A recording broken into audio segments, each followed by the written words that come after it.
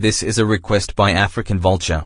Today is Mother's Day, and I think I should do something nice to my own mother. I am going to go into the flower store and buy my mother a nice bouquet of flowers.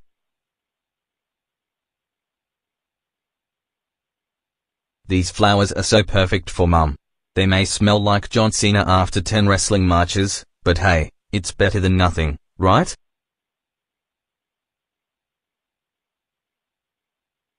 Hey, you disgusting bald boy, what are you doing with those flowers? What do you think, smartass? I am clearly buying them, you imbecile. Oh sorry, I thought you were going to shove them up your ass. All I was doing was buying these flowers for my mother for Mother's Day. I wasn't going to shove these up my ass, you clearly a brain-dead lab rat who thinks too greatly of the past. Fine, fine.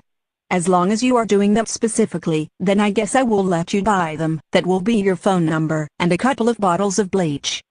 I'm out of here. I have a mother to please for Mother's Day. I do not have time to put up with your bullcrap.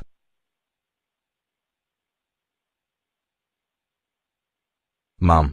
Happy Mother's Day. I got you something for your special day. What is it, Caillou? I bought you some roses for Mother's Day. Happy Mother's Day, Mum.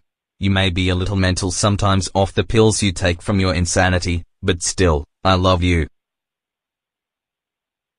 Thanks, Caillou.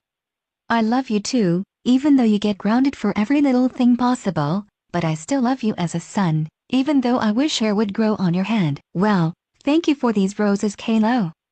You are ungrounded. Tomorrow, I will take you to Chuck E. Cheese's for your good deeds lately. Wow, thank you, Mum.